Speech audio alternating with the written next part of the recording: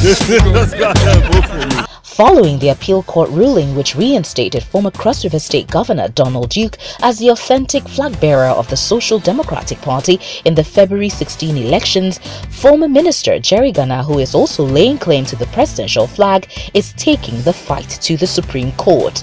Donald Duke could not hide his joy after the appeal court ruling while sharing his plans going forward. Well, the first thing I'll say, go out there and vote for me. So don't waste time on that. You still have 16 minutes. Just go out there and vote for me.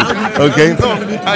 Well, it's elating, but I know, it's time consuming. We've been gerrymandering for a long time on this matter. So it's good to put it at bay and face what we want to do to ensure that we not only put our party in the forefront, but go ahead to win the elections. And to your question, whether it's late, it is not late. It's 16th of February. So I expect that you will vote for me, you in particular.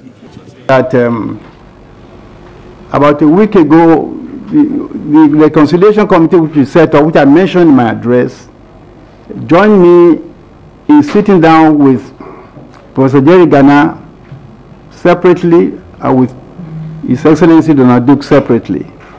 And both of them agreed that whatever is the outcome of the High Court